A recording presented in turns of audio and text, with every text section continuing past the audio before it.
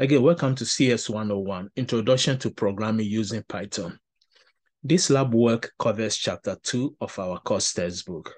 Our main objective is to write a Python code to display information, to find a sales prediction, and also for land calculations. So again, in our lectures, we said in Python, we use the print statement to print an information on a screen. Again, this is a console application. So here they say we should write a program that displays the following information: your name, address with city, state, and zip code. Also your telephone number and your college major. So we are going to use the print statement to print our name, which is Jack Shepherd. Our address is 123 Lost Lane. The city is Boston. Zip code, telephone number, and also computer science is our major. So again, the lectures in console application Python, we use the print statement to print information on our screen. Now, the information we are printing is in strings, so it's in double quotations. Next, we are going to write our program for a sales prediction. Here we say a company has determined that its annual profit is typically 23% of total sales. Write a program that asks the user to enter the projected amount of total sales, then display the profit that will be made from that amount. Now here we're going to use 0.23 to represent the 23%. So here we have a variable, and here we need two inputs, which will be the total sales and also the profit that the company will make based on the total sales that the user will enter. So we have a variable to hold the sales total and also the profit. In Python, we don't need to declare the data type of the variable. So here we have a variable sales total, initialize it to 0. The profit also we initialize it to 0. So our input that we need is the sales total. So here we get the amount of projected sales. We use the input function. The input function allows us to use the keyboard to enter an input. And the instruction that we are going to get will be enter the projected sales. And the data type will be float. Now we know that the input function, when we use it to get an input, the data type will be string. And we cannot use strings in arithmetic operations. So we need to change it either to int or to float. Int means a whole number, and float means again a decimal number. So after we use the input function to get the input, next we calculate the profit. So the profit is 23% of the sales total. So it will be sales total times 0.23.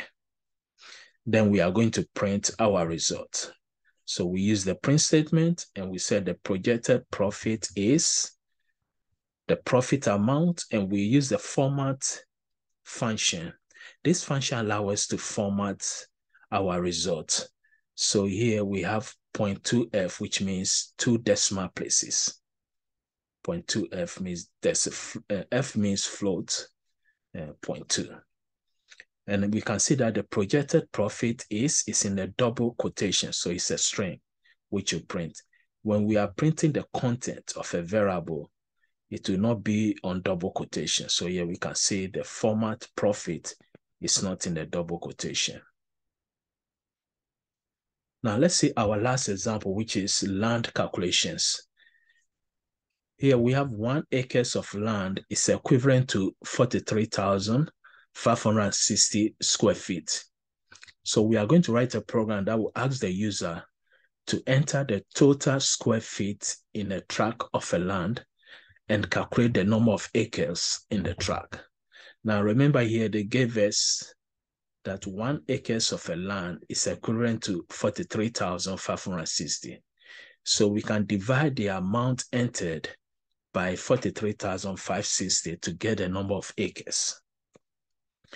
So we have 2 variables, one variable to hold the size of the tract and also the number of acres for the second variable. Now here we have a constant variable here which will represent the 43,560. And it's called the square feet per acres. Anytime we declare a constant variable, we have to initialize it. Now, next, we ask the user to enter the number of square feet in the tract. So user enter it. Then next, we calculate the acreage. So here we know that when we get the tract size, we didn't convert it here to float or int. So we came here to convert it in the formula. So here we have the float tract size. The reason why, again, if we use the input function, the data we enter is in string, and we cannot use strings in arithmetic operations. So we convert it to either int or float. In this case, we convert it to float, which means a decimal number. So we divided the tract size by the square feet per acres, which was given to us as 43,560. Then next we print our results. So here we say the size of that tract is whatever the acres formula gives us. The acres is the size we enter, the tract size we enter divided by square feet per acres, which is 43,560. And also we are using the format function here to convert it to 2 decimal places, which will be our answer. So we have format acres and 0.2f, 2 decimal places. So that will be the conclusion of our first lab work on chapter 2 of our course textbook. Thank you.